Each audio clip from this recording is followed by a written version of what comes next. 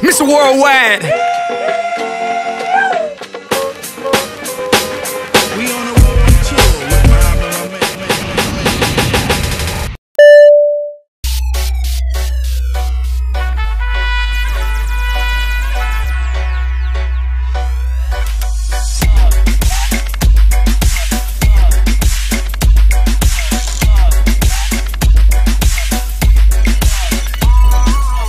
I've been thinking about this for a while, and this is near and close to my heart. That's why we're here in Africa.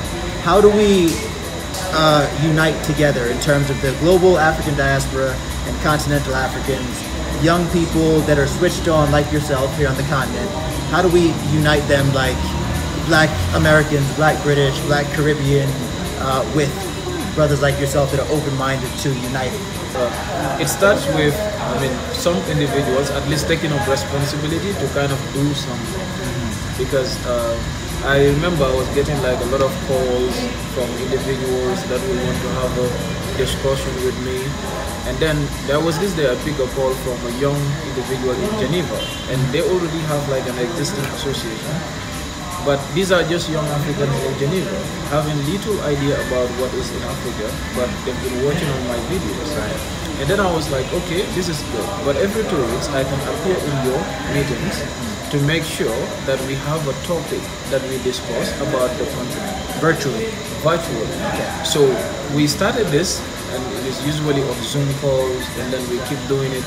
And now most of them who were even not maybe very committed to the association, now they are so eager to come down to the continent and see what is actually going on.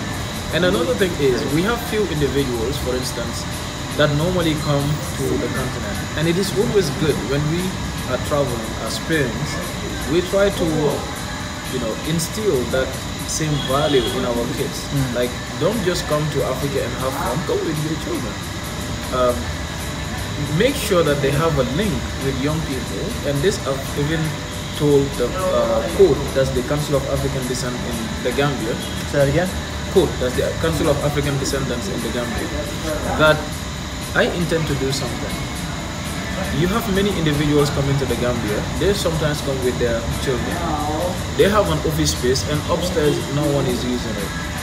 Every week, let them come. I can get youths from the Gambia and myself to come and have a lecture kind of with them. Talk to them on social inclusion, talk to them on culture, talk to them on values, and also try to encourage, love and integration among ourselves as young people, so that even if they're just there for a holiday, for instance, they're going to have the desire to come back. Right. Because there's at least a new connection and a new integration that they cannot have where they're living in America or in Europe. So such things is something that we can promote. But another thing is, now we have associations or organizations in the West that are also led by African individuals or African descendants. We have to rethink about integration. It's not just about gathering money from somewhere and come and do a project in a community. Sometimes the community does not even appreciate it. But for the sustainability of that, it means the way that we can come together, mobilize ourselves and mobilize funds. Let us recruit youths and put them in touch with youths here. It can be through a mentorship program where people will with knowledge, teachers, can mentor young people in the continent. But not only mentoring them virtually, but can have a trip in which when they come, they interact with them, instill some of this knowledge, some of these things that they have been doing, the challenges that they face in the West, and also to tell them the beauty about the continent as to how they need to remain here and work for the better good of the continent. Because we have an existing image about the West that is really affecting the African youth that is growing up. Because we get the news from BBC, from all these channels, and they show us the good part, that is the land of opportunities. And the American dream. Exactly. And you cannot get things done here unless you have that mentality, or unless you try to go in there. And in most cases, we've seen our own brothers and sisters, and I'm sorry to say, but including Gambians, for instance, today in camps in Spain, some drowned in the Mediterranean Sea, some are suffering, and they were just going, thinking that yes, what they were showing on media and everything is up there. And what they found was the direct opposite of it. Yeah. Some of them gathered money that they could have used to start some business here and use it on the journey, and still it has no benefit, there is no return. So I want to believe that if we really want to do something, because my objective is not the old generation. I mean, we have few that we can learn from, but to liberate the continent, we need a reprogram in the minds of the African youth. Reprogram. Because they're going through a lot there in the diaspora, and we are also going through a lot here in Africa, because we have a system imposed on us, and that same system rejects our own identity and value. Wow. But the reality is that is where we school, that is where we learn, and it is not working. So we can do something by collaborating, and also to bring networks of organizations, entities that are working towards African integration, because the biggest problem is not just the resources going, it is the disconnection itself. I mean, I don't believe in Caribbean African and American African, or British African or African African. I don't believe in that. What I believe is African, and that is what we need to promote. But as long as when we face each other, we first try to distinguish who is who is who, and not seeing the bigger picture, which is being African, it still makes it difficult. So I believe that this is a message that needs to be in the minds and hearts of every young Africans, because this was exactly the same thing that the likes of Gabi, Dubois, Henry Clark, they were all saying the same message. But we have torn, a deaf ear on that message for far too long. Yeah. And in order for us to move forward, I really believe that we have to encourage people coming into the continent to understand that we equally have challenges here in Africa. It is not that we have everything in its perfect form, but the problem can only be solved by us here. The practical problems require practical solutions, and we don't solve it by running away. The African problem, or the solutions, cannot be imported. I've said this over and over. It's not something that we can import from somewhere. We can import the food and everything. Yes, fine. But the real problem, a solution that will change the status quo in Africa, cannot be imported. I want you to say that again, whereas, like you said, some young Africans are swimming across these dangerous waters and taking these dangerous trips to escape whatever they think is a greener pasture on the other side. Yeah. But your problems are going to follow you, right? Exactly. We have to work them out in Africa. Exactly. And the funny thing is, these people going, they're not going because they don't have skills. Most of them, they have skills. They're going because they think the skills that they have is going to pay them more there. But what we really see is, imagine an African graduate will go somewhere in Europe and ended up cleaning mess. We see this all the time, yeah. And we even have like our own sisters nowadays who will be taken into the Arabian countries, for instance, and what they ended up doing is what? Being enslaved.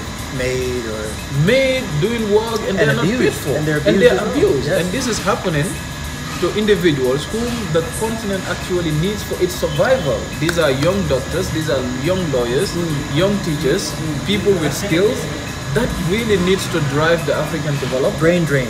So like them leaving causes a brain drain on the continent. Exactly, because it's one thing to have a skill set, it's another thing to have a mindset. So the skills must be accompanied with a mind that definitely can instill certain development, culture, values in us. Yeah. But the reality on the ground today is you get skills, you think they don't pay off. Just recently, we saw of a youth who work and invent a drone in Nigeria. Very underprivileged. He just used some things, wood stuff, built a drone and was able to fly it. What happened the next weeks?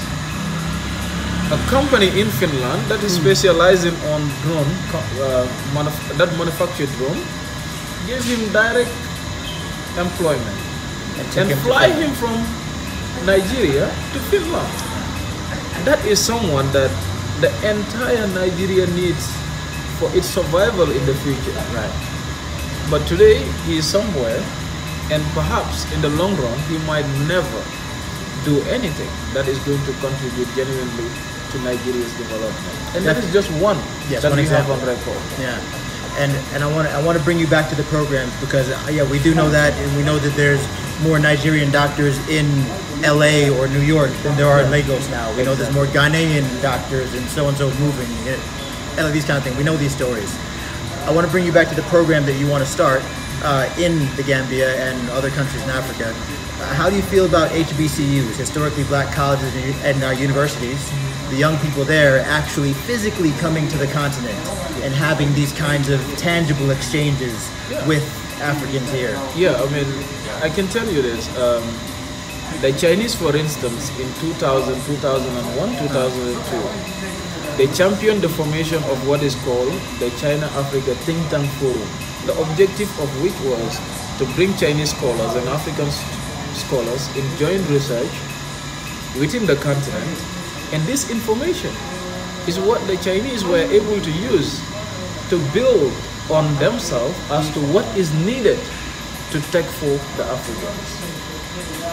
And this helped their markets, it helped their businesses. What did it do for Africa? Because they can make all the products that we need in Africa, and the next minute it's on our ports. Instead of us concentrating on manufacturing them, now we just have to go and buy them. Which keeps us enslaved. So we've destroyed our indigenous industries, and they just keep supplying, and we are the loyal buyers. Now, a similar approach, having individuals with skills, with knowledge about African history, African civilization in America, in Europe, we actually need these brothers and sisters, because people need to be informed about the reality of what is happening in the other side of the world. The fact that we are running to go through the Mediterranean Sea is happening because we don't get to see the real image. So having these people on board is going to empower the young people in school, but it's also going to help the young people in school to get to know another reality. But not only that, the interaction is a kind of an integration that the continent needs for the future collaboration of her diasporians. Once this is built, we can have a shift in the education system, because some of them specialize on curriculum development and things like that, early childhood education, reprogramming and stuff like this. We need them in our schools. Yes. So having such programs is going to enhance a new collaboration between African youths, but at the same time give us an opportunity to rethink about our own education system, on how we can tailor it in a way that it's going to help us now and for the future, but also in dealing with the rest of the world. So I want to mention to you, I brought up the HBCUs for a specific reason. First off, Kwame Nkrumah went to Lincoln University. The first president of Nigeria went to an HBCU.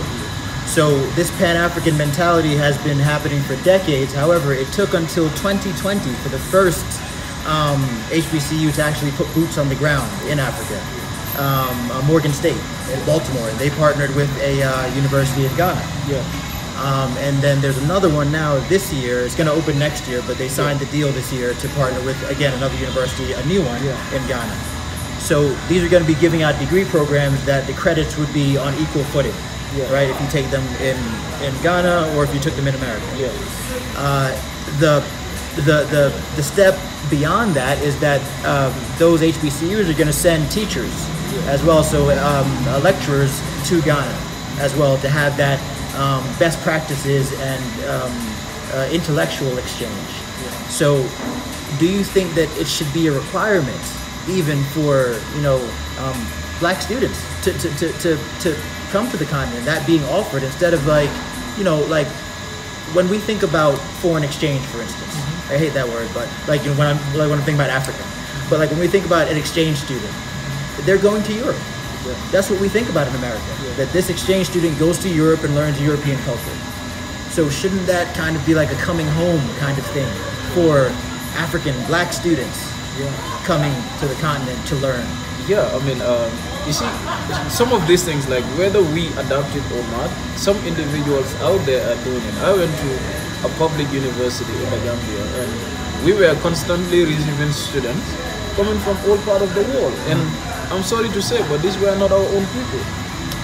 They will come, spend 3 weeks or so with us, kind of integrate, learn what are we doing in school. So they're and stuff European like that. and Asian students. European, Russians, different part of the world. They were all coming in.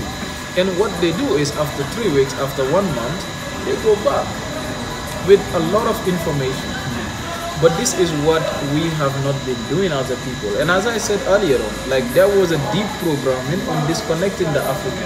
And this still exists. So most of us will prefer, yes, we want to go to Europe for a fellowship, we want to go to Europe for an exchange program, but not wanting to go in a fellow African country. Like this is not just from the diaspora, for instance.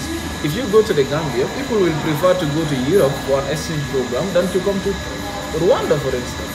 Right. So there is already an existing disconnection within the continent, Intracontinental. and it also affects us when it comes to dealing with our brothers and sisters in the diaspora. So that is why I believe that the school system needs to take a step in making sure that we can build more correlation or relationship between universities here and universities maybe in some part of the world that are championed by black communities. Yeah. And then to allow or make it easy for children to come down to the ground and see for themselves. I know a lot of them learn about history in Africa, you know, the culture, the civilization. It will be important for them to come down and see for themselves. That yes, this existed before. You're reading about Egypt, you're reading about the Mali Empire, you're reading about the Ghana Empire, you're reading about Shanghai, you're reading about different things and civilization. I'll tell you, this is very recent for America, and part of it is even like the allure of wealth. Exactly. So, for instance, when we hear that the richest person in history was a black person, Mansa Musa, all of a sudden we're interested. Exactly. Prior to that, if we just hear like, oh, Africa's poor, okay, well, I guess I'm American. Yeah, and you're right. I mean, the story of Mansa Musa have been kept away from the real Africans, and not just of the wealth, but the institutions in terms of education, trade, and etc. that they were able to champion in the Mali Empire. As we speak, there are thousands of manuscripts in Timbuktu that are yet to be interpreted in a language that we understand now, for instance. These are things that we expect Africans to come and do. We don't expect anyone outside of the world to do it first. The same thing happens in Egypt, for instance. I mean, there were libraries, people came in, get all the information and burn it down and deny us access. Timbuktu was set on fire a few years ago. We tried to recover, some of the things were recovered. I, for instance, have a friend who was able to write 20,000 manuscripts from Timbuktu and interpret it in the Arabic language, some in French, and he's trying to do the same thing for English, for instance. So I think a lot have been done to our history, our civilization. But what I believe is it's just something hijacked. We don't lose it, and we can go for it. It just needs efforts, and those efforts start with collaborating.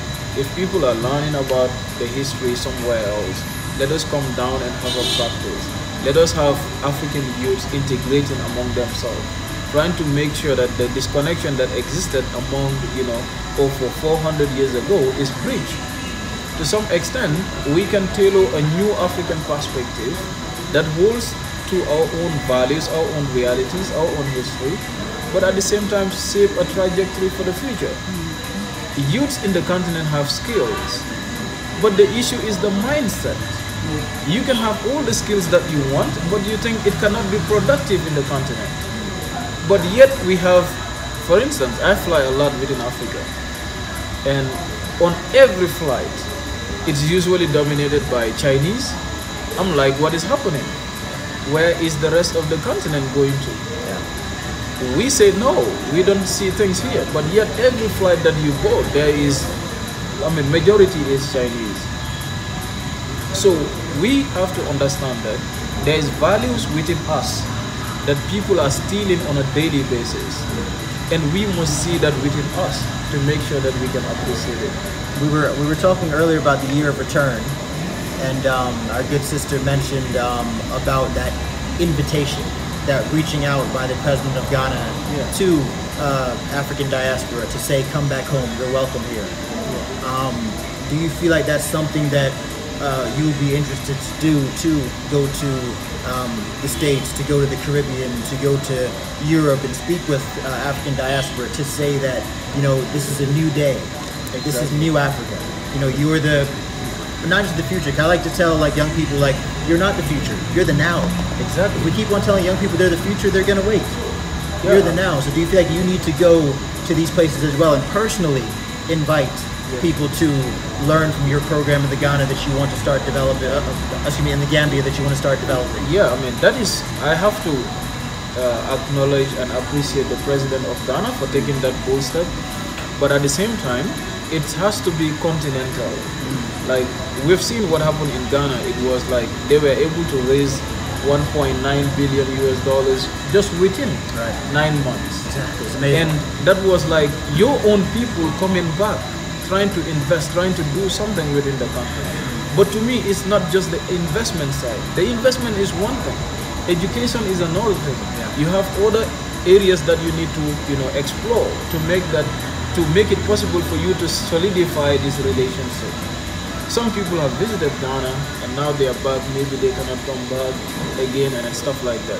But it must be solidified in a way that people will intend to come and live, not just to come as tourists. They will intend to come and invest in the continent to help in changing lives, but at the same time to help in, you know, solving problems or bringing solutions to the continent.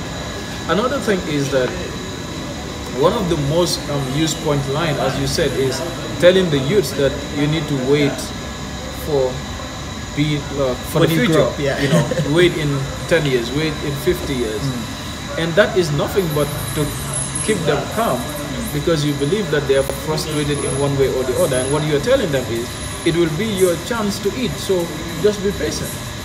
But that is not the reality, and my objective would be the same thing. If I have the chance to go to the Caribbean, to go and meet other individuals from the diaspora, to be like, you know, something is going on in Africa, let us collaborate to build something. I'm more than willing to do that. I believe that I cannot be the solution as an individual alone. You need thousands of people saying the same message. You need millions of Africans, you know, adhering to the fact that something needs to be done in order for us to save our people. Because this is exactly what Marcus Garvey said. He travels, and what he realized was Africans were always in the lowest class in anywhere that he visits.